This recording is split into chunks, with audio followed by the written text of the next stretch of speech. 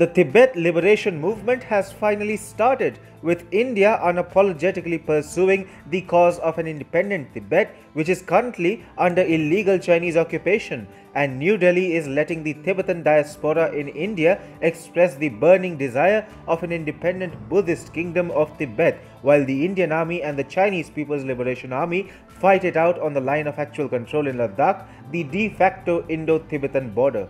For past several decades, the issue of Tibet liberation had faded into irrelevance of sorts, but now it is becoming a global issue, and it is the supreme sacrifice of a non-commissioned officer, Nyema Tenzin of the Special Frontier Force, an Indian covert commando force that recruits heavily from Tibetan refugees living in India, which is rekindling the flames of anger among not just Tibetans against China, but also Indians at large. A grand military funeral bidding goodbye to the Braveheart is resurrecting the struggle for an independent Tibet. India is making it clear that it doesn't intend to settle for anything less than an independent Tibet that throws China out of its territory.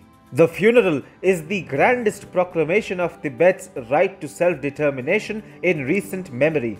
The Tibetan flag and the Indian tricolour dominated the ocular dimension of Tenzin's funeral, even as India gave a hero's farewell to the ethnic Tibetan soldier. Chants of Bharat Mata Ki Jai, which means Long Live Mother India, and Tibet Desh, meaning Tibetan nation, resonated in Leh, the largest town in India's Ladakh, located around 200 kilometers away from the de facto Indo-Tibetan border. When Tenzin was cremated with military honors, including a gun salute, Buddhist chants reverberated in the background, indicating how the traditional Buddhist tradition of Tibet is going up in arms against occupation by a communist China. Nyema Tenzin was a soldier in the Special Frontier Force, commonly known as Establishment 22 or the Vikas Regiment. It is a top-secret commando force functioning under the Directorate General of Security, a wing of India's external intelligence agency, RAW, and little is publicly known about it. Yet, the Indian government decided to let the funeral of the Braveheart go public. New Delhi is showing its intent to part Tibet's freedom movement, effectively rescuing the ancient Buddhist kingdom from the paper dragon's clutches. In fact, India is officially acknowledging the loss of the ethnic Tibetan soldier, and Ram Madhav, the National General Secretary of India's ruling Bharatiya Janata Party, attended the funeral in order to pay last respects to the soldier who gave the supreme sacrifice while fighting Chinese PLA troops. Additionally, ministers from the Modi government are acknowledging Tenzin's sacrifice. Kiran Rijiju, the Minister of State for Youth Affairs and Sports, has also tweeted about the ethnic Tibetan soldier's funeral. Rijiju hails from Arunachal Pradesh, an Indian state which an expansionist China calls as South Tibet. This is a part of India's deliberately unsubtle Tibet messaging. Tibet is becoming the issue issue between India and China once again, and New Delhi is doing this intentionally because of Beijing's belligerent maneuvers against India. For decades, India has been holding several cards against China close to its chest, but never took them out because India doesn't believe in aggressive confrontations. Therefore, despite frosty relations with China, India never brought up Tibet, even though New Delhi has been hosting Tibetan refugees, including the Dalai Lama, for 6 decades now.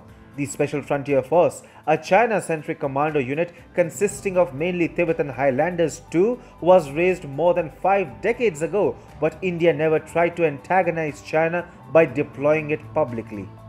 However, now the Indian government is fed up of Chinese transgressions and provocations and has no qualms about using the biggest card that India continues to hold against Beijing. China's mask has come off, and New Delhi understands that there is no real reason to seek rapprochement with Beijing.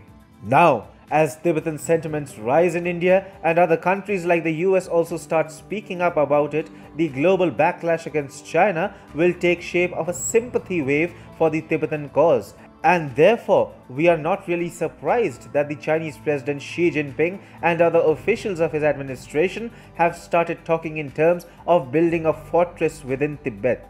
The real pushback against the Chinese occupation of Tibet will, however, come when the Tibetan Buddhists living in their homeland will get the loud and clear message that India is sending to the world. They will feel both confident and relieved when they come to know that there is a 10,000 strong commando force fighting for the Tibetan cause not too far away from them.